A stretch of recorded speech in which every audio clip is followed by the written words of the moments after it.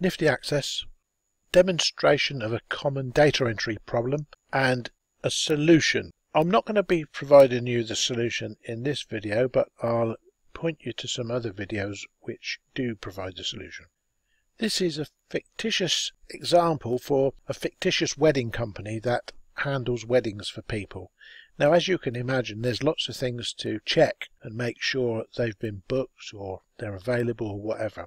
So there's lots of checklists.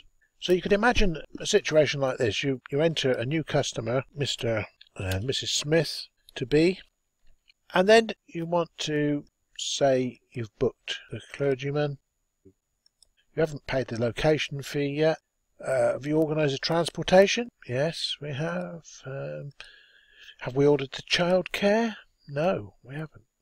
So we're collecting that data, and it's relatively easy, but you could end up with a situation where one of these was neglected, not entered properly. You could write code to check things like this, but it would be much better if that list was automatically added as soon as you entered Mr. and Mrs. Smith's name, your prospective Mr. and Mrs. Smith.